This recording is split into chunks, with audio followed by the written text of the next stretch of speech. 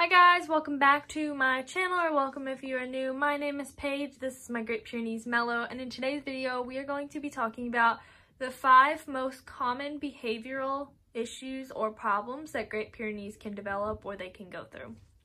So without further ado, let's get on with the video. So number 1 is going to refuse to come when called.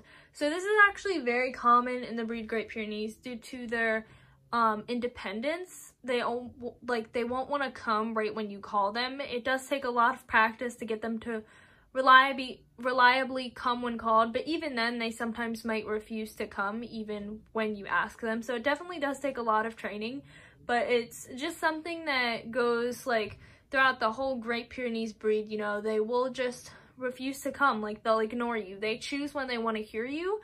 So you'll be sitting there calling them and they'll kind of just look at you like you're crazy. Number 2 is going to be barking. You probably hear people say Great Pyrenees bark a lot, and that is true. They bark a ton. Now that being said, you can teach them not to bark, but it's always going to be in their breed and in their genetics. They were bred. They're going to bark. That's how they deter predators, and that's how they protect their family. So that is another behavioral issue you are going to have to look out for, because they will bark throughout the day, throughout the night. Now Mellow, he is an inside dog, so he doesn't really bark throughout the night except occasionally. It's very rare for him to bark at night, but he will bark throughout the day when he sees something, or if we're outside, he barks a lot. So number 3 is counter surfing. So this is actually something common. This is mainly for Great Pyrenees that are inside. But counter surfing is basically just where they are so big that they will steal stuff off of the counters and stuff like that. Now again, you can train that out of them, but when Mellow was a puppy, we would have to watch him with counter surfing because you couldn't leave anything on the counter.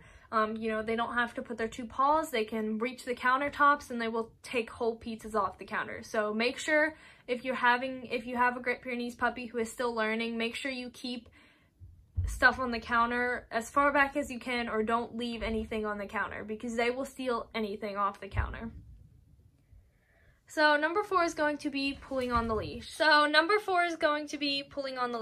Pyrenees are very stubborn, so when they smell something, they will tend to pull for it, or they will try and get to it as best as they can. So they will pull on the leash, so you do want to make sure you teach them nice leash manners when they're puppies. That way when they're older, they don't develop any of the leash pulling habits. Mellow, he's really good on leash. You know, he doesn't pull. A little kid would walk him, but you do have to be careful when he picks up a scent because he will try to pull towards that. So that's just something to be aware of. So the last behavioral issue we're going to be talking about is chewing on leashes and collars. So Mellow wasn't a big chewer when it came to like furniture and stuff. However, he would always chew on his leashes, he would chew on his harnesses, he would chew on his collars. So you have to be careful with that, because I've had other people tell me that their Great Pyrenees also did the same thing.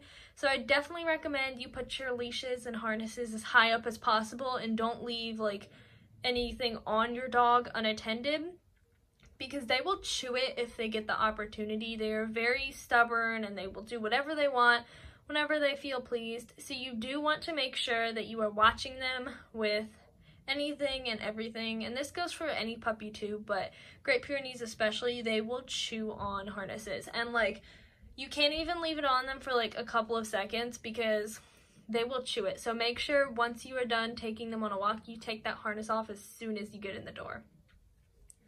So that is going to be 5 common behavioral issues with Great Pyrenees. If you guys enjoyed this video, make sure you guys like, comment, and subscribe, and we will catch you guys next time. Bye!